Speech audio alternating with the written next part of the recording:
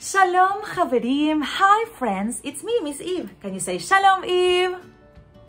Shalom. Shalom. Oh, who said that?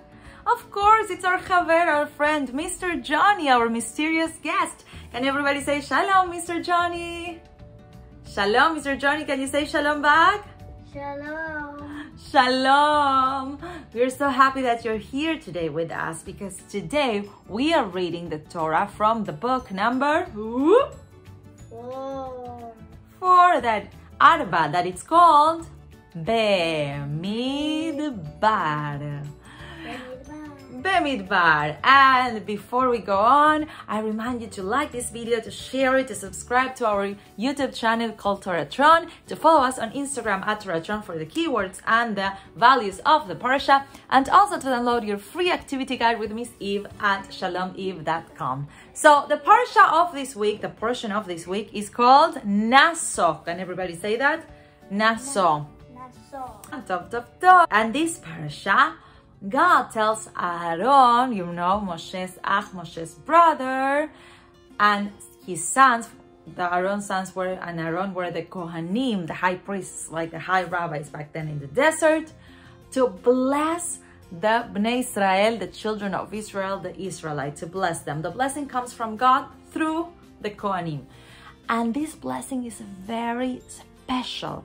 And you know, blessings are a very important value in Judaism. Blessings, brachot, one bracha, one blessing, brachot, many blessings. We don't only say blessings before eating and before doing certain things or when we hear something marvelous or thunder, but we also can receive blessings and we can give blessings too. And this blessing is so important until this day, the blessing of the Kohanim, of the priests, because it's the same words, the same blessings that parents say to the children, Birkat Habanim, the blessing of the children. And in many families, every Shabbat, yes, sometimes parents place their hands upon the heads of the children and they receive the blessing. Have you ever heard the blessing? Yes? Yes. Yes, and it's also in our prayers, and sometimes we say it before going to bed, and it has 3 parts. The first part has to do with safety, with being safe. May God keep you, protect you, lishmor. The second part has to do with grace, to find happiness or joy, or to be chen, grace. That's the second part. And the third part is shalom. Do you remember what shalom means? What does it mean? It means Bye. bye and hello. And it also means peace. And peace is where everyone gets along, right? When everybody gets along. So, the This is also like quiet.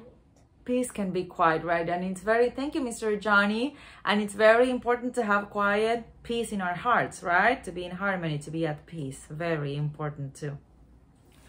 And the blessing goes like this. It says, Yebarechecha Adonai veishmerecha.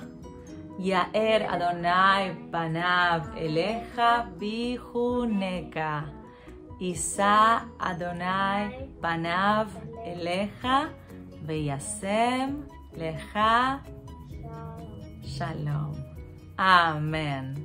So may God bless us all, and may we can also be an instrument, a vehicle, a way of blessing others, and may we also receive the blessings of God through others and through God and through this universe with safety, with grace and joy and happiness, and with peace, with shalom. Neshika. Mwah. And thank you, Mr. Johnny, for joining us today. And I will see you next time. Shalom.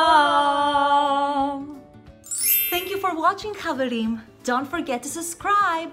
And please, bevakasha, share it with your friends, your Chaverim, and with your mishpacha, your family. Toda. Thank you. Shalom.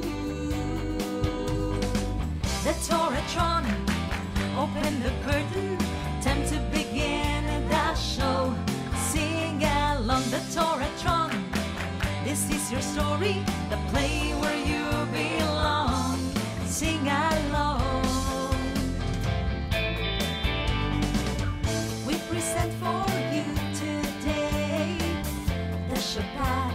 treasure